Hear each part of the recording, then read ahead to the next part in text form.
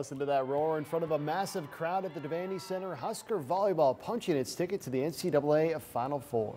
Good evening, everyone, and thank you for staying up late with us. I'm Major Ward. Tonight was the regional final in the front of a hometown crowd here in Lincoln. And here's a look at that final. The Arkansas Razorbacks took Huskers to 4 sets, and Nebraska taking the first 2, then losing 1, and finally winning the last set to seal the deal. And boy, did they make some of those Husker fans sweat a little bit tonight. Channel 8's Annie Ellman was at the Devaney Center for this one.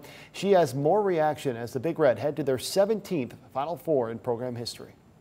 The Huskers have punched their ticket to the Final Four after defeating the Arkansas Razorbacks 3-1.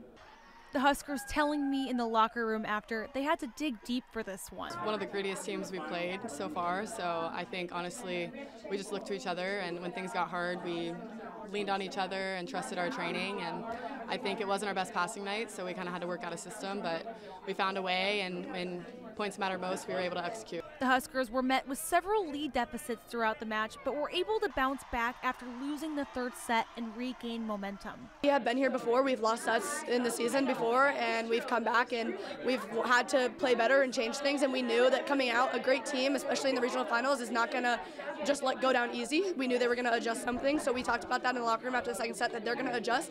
We just had to adjust as well, and so going into the 4th set, we made some adjustments, and it worked for us.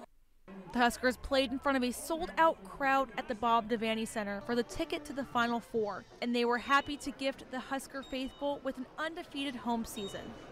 This is a team, this is a group of women that love to compete. They live for these kinds of moments. We train, and we are so hard on ourselves, and we push ourselves and each other that this is what we want. Reporting at the Bob Devaney Sports Center, Annie Ellman, Channel 8 News. Thank you very much, Annie. And semifinal matches will be played this Thursday, December 14th. The final will be played Sunday, the 17th, right here on Channel 8.